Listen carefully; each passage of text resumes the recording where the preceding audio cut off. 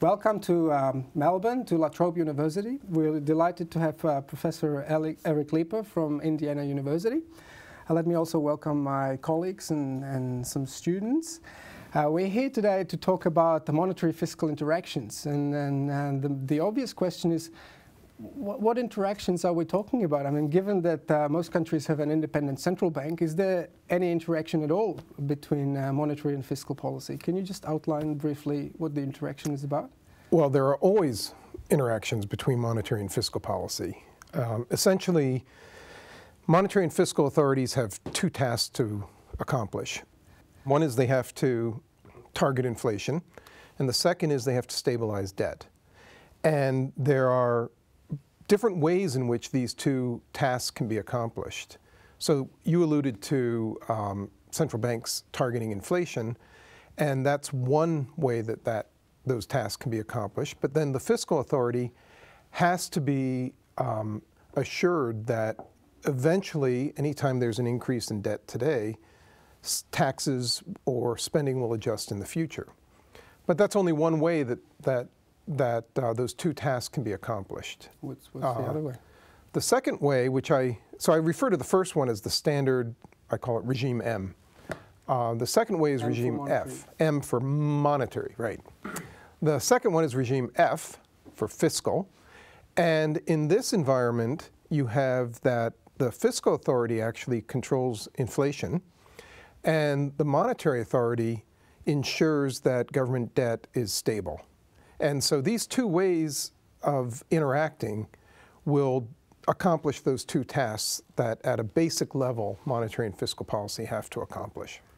Now, I think the second channel is a bit of it's a bit controversial amongst economists, and I'm sure we're going to get to the details of it a bit later. But I've got a slide that portrays the former Prime Minister in Australia, John Howard, and I think this is a situation most of you are familiar with. This is from the 2004 federal election campaign, where one of the parties, the Liberal Party, came along and said, look, you see, under Labour, interest rates have always been higher. This is the red region.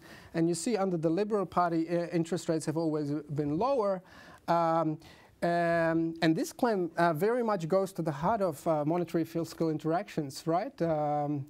Because the claim is that the fiscal authority will actually have an effect on interest rates and inflation. So what would be the most natural channel? If the government's running a deficit, how does it affect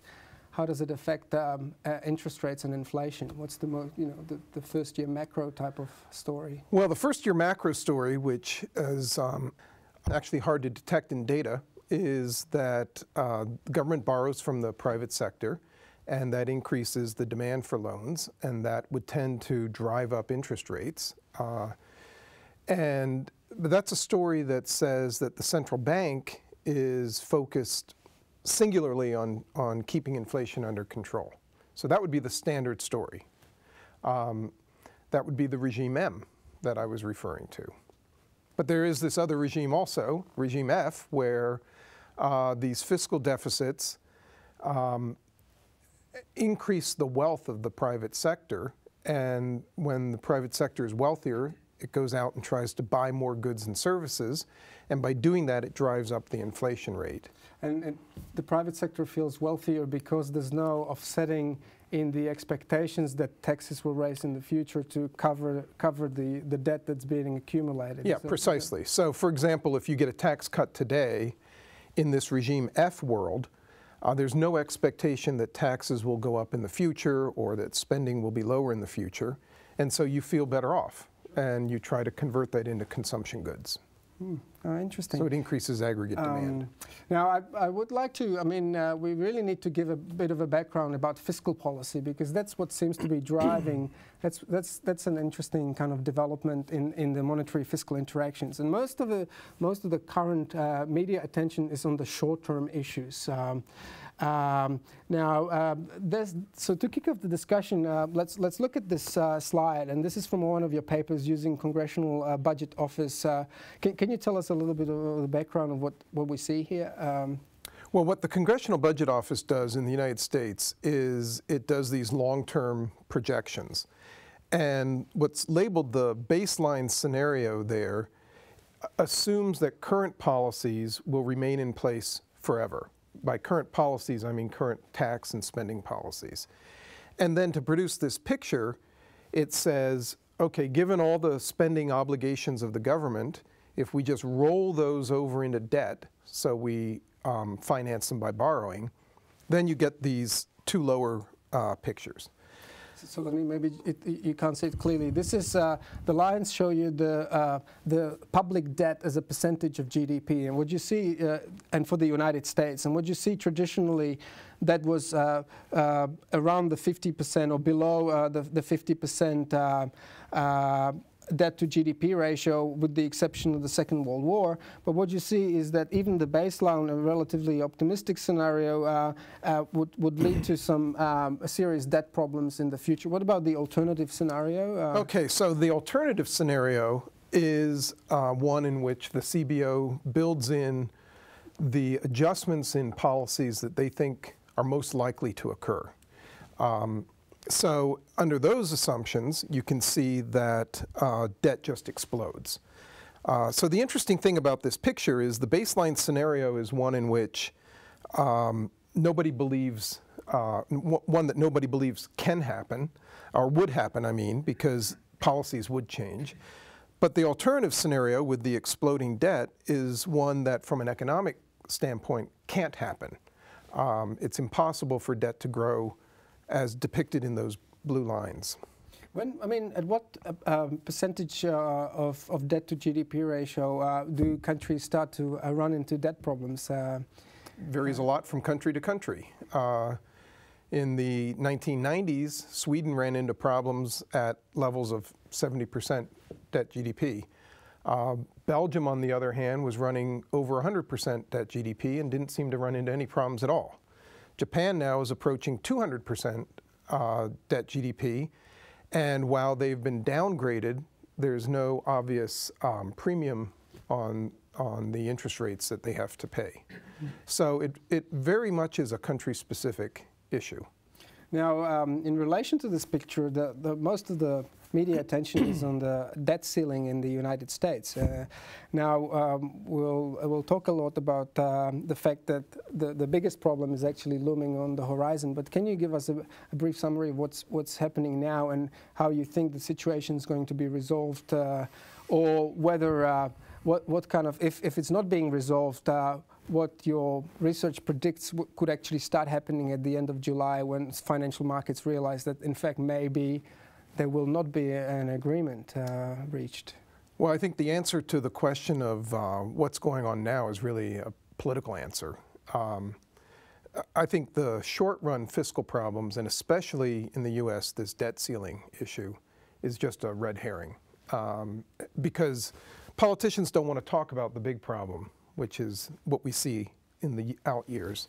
But they want to look like they're doing something. And so you have the political parties positioning and saying, you know, we want this kind of adjustment versus that kind of adjustment. And it makes the voters look, it appears to the voters as if they're actually doing something.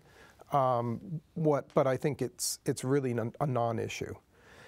What economic theory would suggest is as we get closer and closer to that D-Day, which August 2nd, I think. Yeah, I've heard different estimates. July 22nd was another D-Day, so who knows. I think financial markets will start to get increasingly nervous because it's unclear that the U.S. will be able to honor its debt obligations. And this would be absolutely unprecedented. And you might start to see interest rates in the U.S. and therefore in the rest of the world start to run up. So that's what theory would say. And what would rating companies, I mean, would they wait for something to happen, or already in late July they might do something which will further kind of trigger the problem or further make it worse? Well, they're making a lot of noise already, right? I think the U.S. is on negative watch or something now. It wouldn't surprise me if it got downgraded. That's a funny game that gets played, though, so I don't know that I read too much into what the bond rating agencies say. Now, continuing on to the next slide, let's talk about some long-run driving forces behind what we've just seen, behind the debt problems. What you see here is the old age dependency ratio, which is defined as the proportion of population aged 65 plus over the population between 14 and 64. And this is G7, and we also plotted China and Australia for comparison. And what you see is that countries are growing older. Now, why is it? Why is it that they're growing older? What are the main driving forces? Well, after World War II, there was a baby boom in most of these countries. And so fertility rates were extremely high relative to what they've been since then. And now this baby boom is starting to retire. And the fiscal problem here is that most of these pension plans are not funded. So they are sort of pay as you go. And that means that they rely on there being a lot of workers for every retiree. But as the populations age, you get fewer and fewer workers per retiree, and therefore the revenues that you were getting from those workers are shrinking, and that's why we have these big problems. But it's also healthcare, right? I mean, health costs increase almost exponentially once the age of about 65 is reached. So that's another. And health insurance, I mean, health costs have been growing much more rapidly than overall inflation in most countries. And then on top of that, the vast majority of expenditures occur in the last year of life. And so as we get more and more people who are reaching their last years of life, those health expenditures rise dramatically. Let's move on to the next slide to see a slightly different perspective. This is the total dependency ratio. It's the kids plus the old over the bulk of the population between 14 and 64. And what you see is that we've really, in the early 2000s, we've really been in the situation where in fact, somehow most favorable. The chairman, Ben Bernanke, talked about the global saving glut, and we do see that, you know, if you have a lot of people working and not that many old, not that many young, then it creates maybe excess of savings. And the interesting implication is that as we move into the future, that situation is going to be quite dramatically reversed. So we might discuss some of the implications for the capital and labor markets a little bit later. Now, can we have the next slide?